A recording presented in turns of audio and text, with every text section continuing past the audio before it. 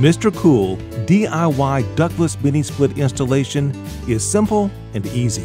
First, make sure the indoor and outdoor units match. If they don't, contact your dealer immediately.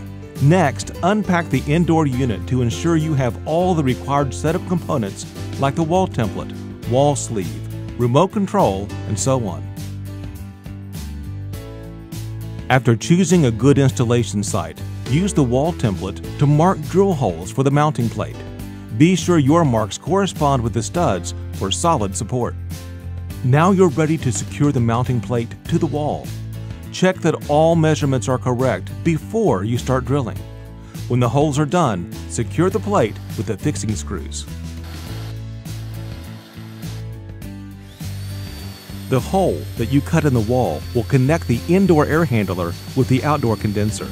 Cut the exterior end of the hole slightly lower than the interior. This angle will help proper drainage.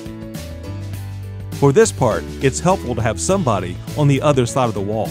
Bundle the piping, drain hose, and signal cable together with electrical tape before you pass it through the hole. Make sure the drain hose is on the bottom of the bundle. Slide the wall sleeve into place from the outside. After the connector bundle is in place, you may attach the indoor air handler to the mounting plate. Hook the top of the unit on the upper hook of the mounting plate.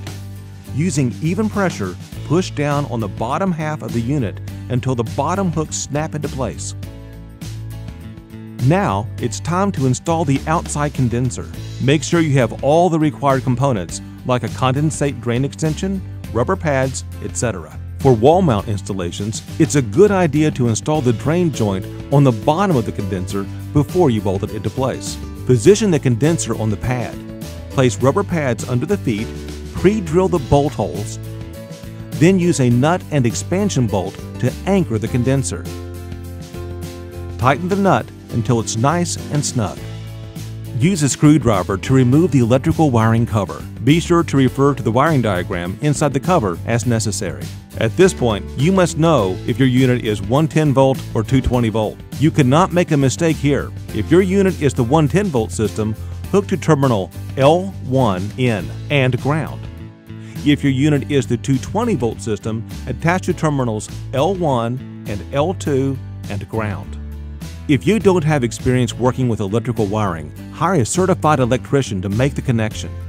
Be sure you observe all municipal electrical codes and safety guidelines during this process.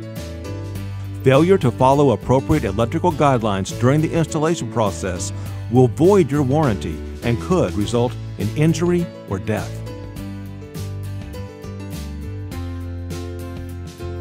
Use a screwdriver to remove the exterior water tray cover.